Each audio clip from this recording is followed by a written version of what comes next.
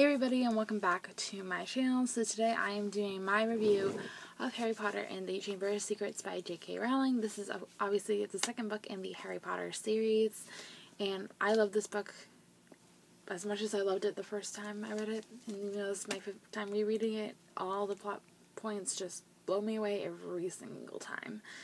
There's just so many things I loved about this book, and yeah, I love the character development. The great thing about the series is we get to see our main characters, Harry, Hermione, and Ron, grow up through the 7 books. So, in the first book, they're obviously only 11 years old. By the end of the series, and in book 7, The Deathly Hallows, they are 17, and it's just crazy. I mean, they grew up so much in this book. My favorite character by far in this book, and we only get to see his appearance in a few other books, and that is Dobby the House Elf. I love Dobby. He makes me laugh, he makes me cry. You know, it's just, he's a fantastic character, and a lot of people love him, and spoiler for the Deathly Hallows, Dobby's death did make me cry the most out of any of the deaths in Harry Potter. His death made me cry the most. That's not until the Deathly Hallows, so that's another 5 books away. My favorite quote by Dobby is actually in this book, and that is when Harry freed him from the grasp of the Malfoys at the end of the book, and he says, "Master has given Dobby clothes. Dobby is free." That quote just makes me cry every time, I have to be honest. But I love Dobby. I have to be honest, Gilderoy Lockhart annoyed the crap out of me in this book.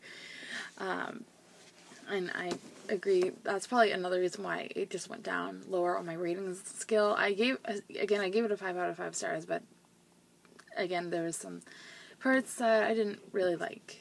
The concept of the Chamber of Secrets gave me the chills. It does every single time I reread the books or watch the movies for like the 20th time. You know, with the writing on the wall saying, "The Chamber of Secrets has been opened, enemies of the air beware," gave me the chills. And then the basilisk in the final encounter between Harry and Tom Riddle. Oh my gosh, it's crazy. Even in the movie, it creeps me out. Even rereading the series for the 5th time, I still can't believe Ginny was the one who opened the Chamber of Secrets. Obviously, she didn't know what she was doing. She was under control by Tom Riddle. Obviously, she didn't have a clue what she was doing, and that is just crazy with the diary and everything. Oh my gosh, I'm so glad Harry did destroy the diary in the end. As you think Ginny's this innocent girl, she doesn't know any better. Obviously, again, she didn't know what she was doing. Another one of my favorite quotes was in this book from the entire series, and it's actually it's not in the book, but it is in the movie. And that was when Neville, they're in the classroom with Professor Lockhart, and they have the Cornish pixies are released. And at the very end of that scene, like in the movie, Neville says, why is it always me?" And that's like my favorite quote of all time from the series. And then obviously I already mentioned the quote Dobby said at the end of the book, and that makes me just bring tears of joy to my eyes. So overall, I really did enjoy rereading this book for the 5th time. Again, I gave it a 5 out of 5 stars on Goodreads, and I think it's just fantastic. If you guys haven't read this series, then please go read it. It's just fabulous. I highly recommend it. I didn't start reading it until I was a teenager. I was, I think, 13 when I started reading it, and I still love it to this day.